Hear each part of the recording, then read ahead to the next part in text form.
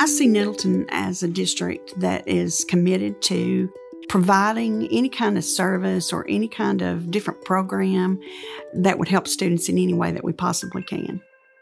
If you look at the research, they've had therapy dogs for quite some time. It's just recently that there's a lot of schools that have started promoting this as well.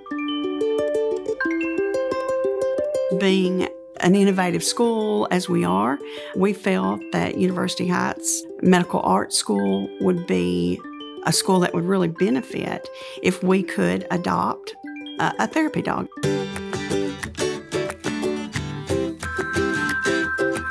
Abby is one of a kind. It makes a huge difference. When stress levels with the kids, stress levels with the teachers is sometimes just, you can't help it, it's just there.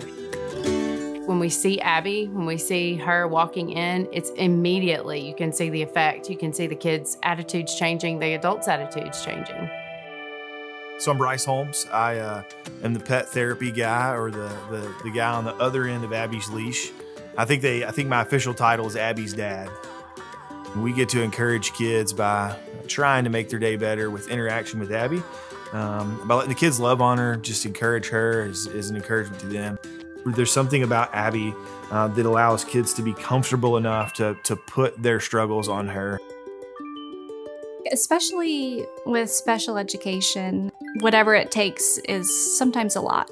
We had a student who got a little bit off routine, and routine is a big deal in our classroom. With Abby being there, it was really helpful because she was able to come out and immediately he just melted down a little bit and started petting her. Before Abby came, a situation like that could have taken anywhere between 20 minutes to an hour. Now we're able to accomplish things in less than 10 minutes. We were doing a lesson and it was kind of stressful, kind of hard. She walked in the room, immediately the kids reacted and waited for their chance to get to pet her. When she comes in, it's like, oh, let's let Abby come in, and I want her to sit by me, or I want her to work at my table.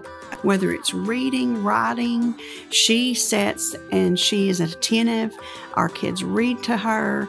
She does things that a human being can't do for our kids. They want to come to school. They want to be here. It's very rewarding to see kids who are struggling and they just can't seem to get it.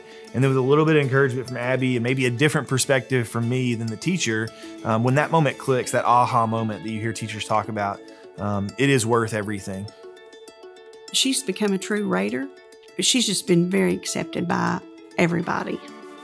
You never really know what you're going to get to do and what you're going to get to accomplish. And you kind of see school in the way that you went to school. And so it really is amazing the things that we're able to accomplish.